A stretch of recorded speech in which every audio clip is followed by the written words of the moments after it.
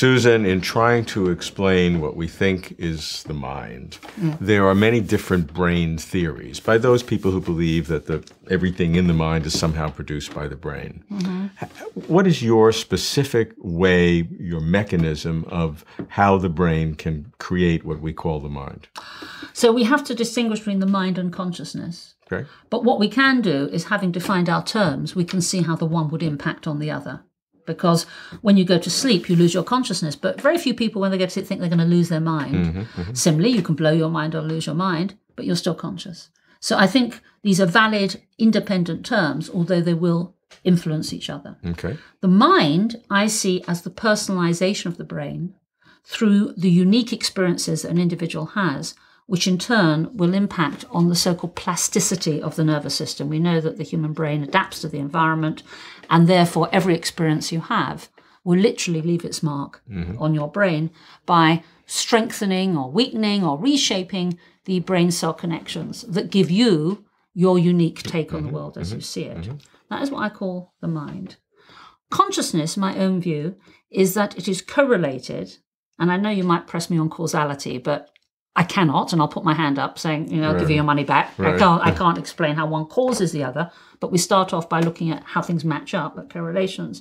My own view is that states of consciousness, that is, say, when you're asleep to when you're awake, are correlated with what I call neuronal assemblies. Now, this is a technical sounding term. It's one that's used slightly differently by other scientists, and other people describe the phenomenon I'm about to talk about with different words. So, again, everyone has their own way of explaining things. In my book, neuronal assemblies are large-scale coalitions, let's say groupings of brain cells that are corralled up, that are recruited to work together in synchrony for less than a second, and then they disband again. So a way I think of a neuronal assembly, and this is a metaphor, is think of a stone in a puddle. If you throw a stone in a puddle, it will have ripples. Now, the stone is very small. The stone lasts forever, or quasi-permanent, and it's very small. But nonetheless, when you throw it, it will generate or trigger highly evanescent, highly transient ripples, the excursion of which vastly exceeds the size of the stone, but it's gone in a trice. We can, of course, vary the power to generate ripples. You can have a big stone. You can throw it very forcefully, or you can have competing stones that come afterwards that distort the ripples. Now, my own view is in the brain, these assemblies, these large-scale coalitions of brain cells are a bit like the ripples in the brain. And we can look in brain terms at how we can vary the size of the assemblies. How many neurons, for example, would be in an assembly? At least 10 million. 10 million. I would say. And I know this. Let me give you an experiment from the work of Adele Greenfield at the Weizmann Institute in Israel. I visited him in the mid-90s, and I remember with this theory, which I was just then developing, about the idea of a stone generating ripples and so on. And to my delight, he showed me his experiment. Now, his experiment was in cats, and it was looking at something called optical imaging. This is something you can't do in humans because it's invasive. It means you incubate brain tissue with a dye. The dye embeds in the cells so that when they become active, when their voltage changes, the wavelength of the dye will change. So you can look at the dye as a direct readout of the activity of the brain cells. This is called optical imaging with so-called voltage-sensitive dyes. Anyway, he showed me the picture when he'd applied this technique to a cat and flashed a light, and you could see, lo and behold, a point in the center and then an exponential decay, which encompassed about 10 million neurons, which is why I give you that figure of 10 million Just neurons. so we can understand, 10 million neurons would be about how big in terms of physical size? Well, a neuron is about 40 microns across. So, something could measure several millimeters across easily.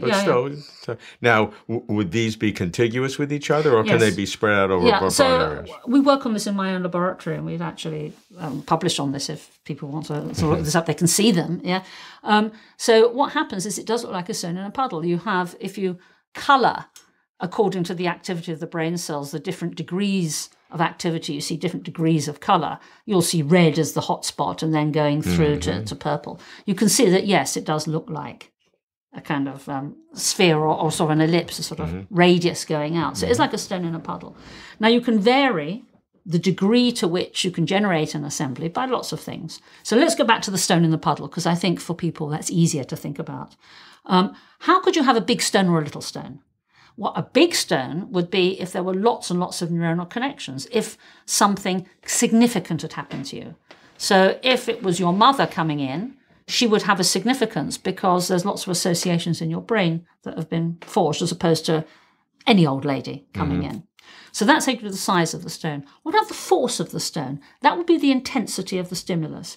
Now, it strikes me in its simplest form, this would explain why, very easy question, an alarm clock will wake you up. Why should an alarm clock it wakes anyone up? You don't have to have a certain culture or cognitive mindset. Right. Alarm clock will wake any person up. Why? Because the strong sound will recruit an assembly of brain cells. So it's a payoff between the intensity of the stimulus and the specific associations to you, that is the size of the stone and the force with which it's stone, which will determine. Then there's another factor that I think is very important, because why should it corral up? Why should an alarm clock corral up lots and lots of brain cells? Why will this happen? Well, there's another feature that, again, I think is very important to brain function, and that is so-called modulators. Now, what do we mean by modulators in the brain? Why are they different from all other chemical messengers? A modulator is something that predisposes cells to respond as and when a signal comes in.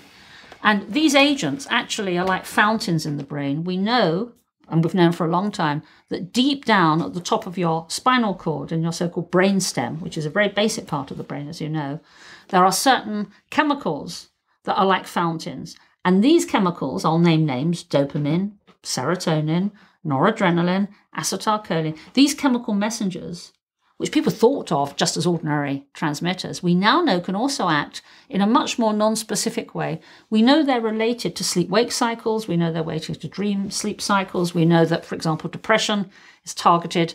Prozac targets mainly serotonin.